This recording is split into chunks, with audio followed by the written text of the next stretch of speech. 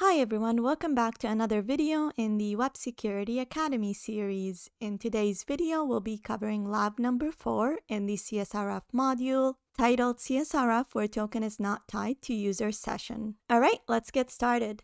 This lab's email change functionality is vulnerable to Csrf. So we've got a vulnerable parameter over here is the email change functionality similar to the previous lab. It uses tokens to try to prevent Csrf attacks, but they aren't integrated into the site's session handling system.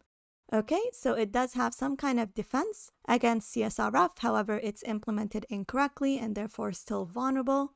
To solve the lab, use your exploit server to host an HTML page that uses a Csrf attack to change the viewer's email address. So the goal of this exercise is to exploit the Csrf vulnerability to change the email address of the viewer or the user that we're attacking. You have 2 accounts on the application that you can use to help design your attack. The credentials are as follows. So the first credentials over here are similar to the previous lab, so we have them written. And then we've got the second credentials, so Carlos and Montoya, if I'm saying that correctly. Alright, so let's access the lab. And while that opens up, we'll open up Burp Suite Professional. So for the first part of the video, we'll solve the exercise using Burp Suite Professional.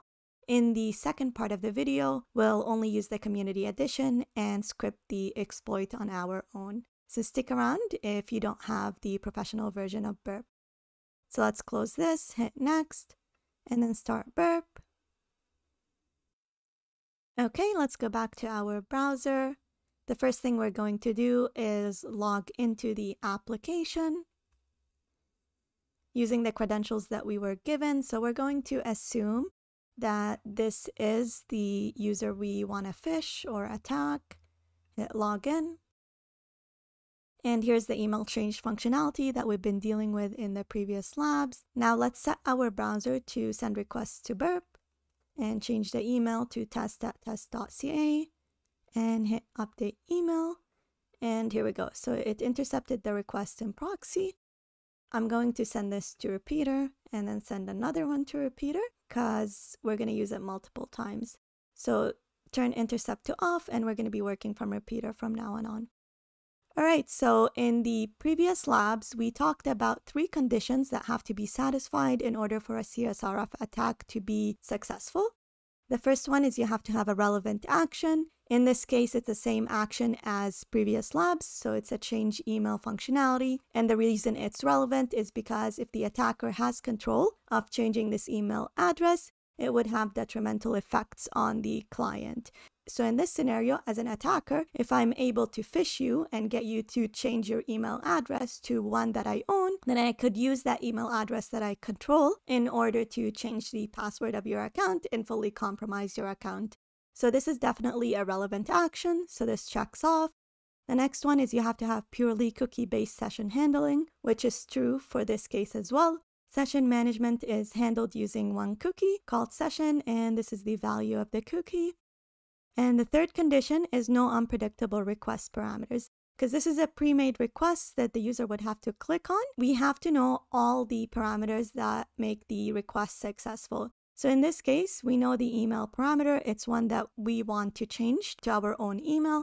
The second request parameter, though, is unpredictable. So you've got over here a random token, and the attacker has no way of figuring out what that token is going to be beforehand. So at first glance, this seems to be not satisfied, which makes the Csrf attack not possible. However, depending on the implementation of how Csrf tokens are generated or how they're implemented and integrated in the application, it might still be vulnerable. So let's perform some test cases.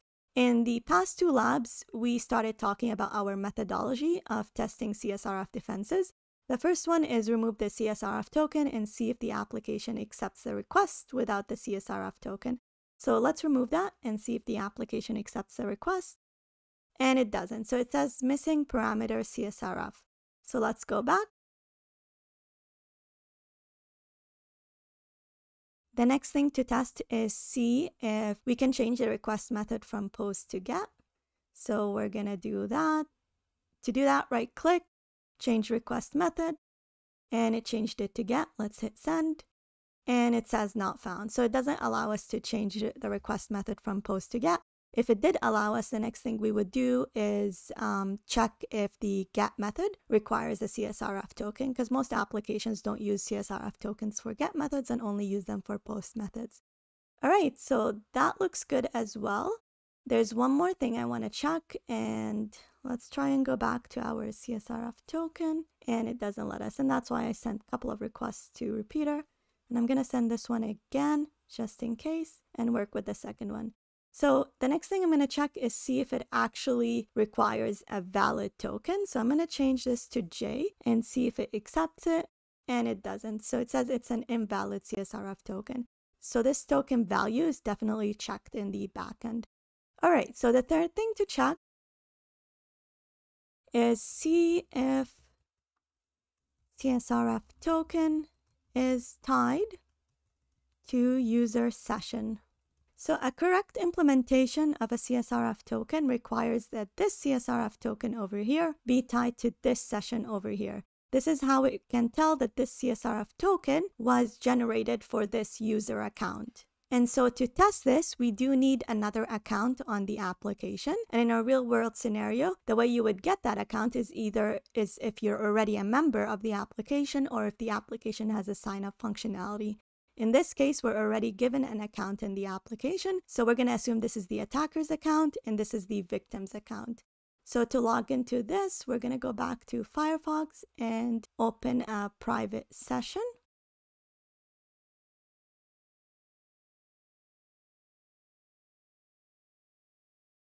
So I'm going to have to re-log in, so I'm going to log in, access the exercise, so I'll do that and we'll come back to the video. And we're back. So again, I'm in incognito mode and I've logged into Carlos's account. So what we need to do over here is right click, inspect element, and obtain the Csrf token over here.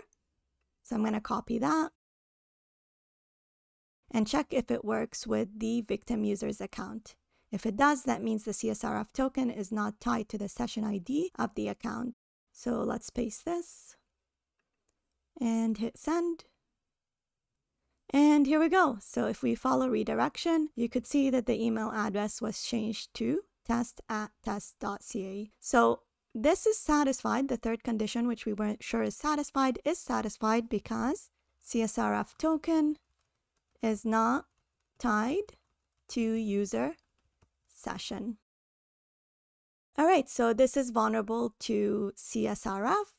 Now the next thing to do is get a working exploit. And again, with Burp Suite Professional, there's a really easy way of doing that. You just right click, click on Engagement Tools, and then generate Csrf POC. And it generates the HTML document for you. The first thing we want to do is click on Options, and then select Include Auto Submit Script, and then click Regenerate. And you could see over here, it created the HTML document. So you've got the form element, which changes the email address. It's a post method. It has two input values. One is the email, which should be the email address of our attacker. So let's say test2@test.ca. And the second one is the Csrf token. So we need to get the Csrf token of our attacker and put it in here. So let's go to our attacker's account, which is Carlos. Let's reload it again because I can't tell if Csrf tokens are generated each time. So they are. So it changes with every request. So let's copy this, put it in here and paste it. And then we've got the submit button and this auto submits the script. All right, so let's copy HTML and test it on our victim user's account. So we go back to our original Firefox session. We go to exploit server and we put our script in the body. So what the exploit server is doing is it's hosting our script. The first thing we're going to do is store the exploit, and then we're going to deliver the exploit to the victim user. And here we go. It says, congratulations, you solved the lab. If you want to see if the email address was changed, click on View Exploit. It should automatically submit. And it says invalid Csrf token over here. And the reason it does that is because it already submitted it. and the Csrf token is no longer valid anymore because it's only used one time and it's already been used. But if we go back to the application, we should see that it changed to, and it did not because it's doing it on another session. So that's fine. What we're going to do is redo this. And we need a new Csrf token for this because, again, it's changed every time. So let's copy our new token, put it in here, paste it, say copy HTML. And if we could go back to our exploit server. Oh, we're in the wrong one.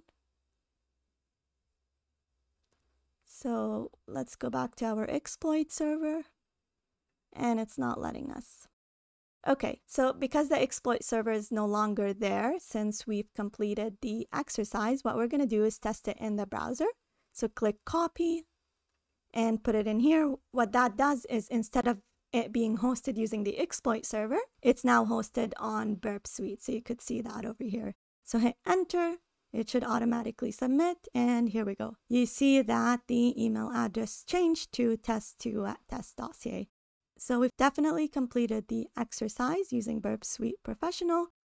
If you would like to see a detailed version of the video where we both exploit the vulnerability using Burp Suite Pro and manually using the Community Edition, check out the video linked on the screen. Also make sure to hit the share and subscribe button so that the video reaches a wider audience. Thank you and see you in the next video.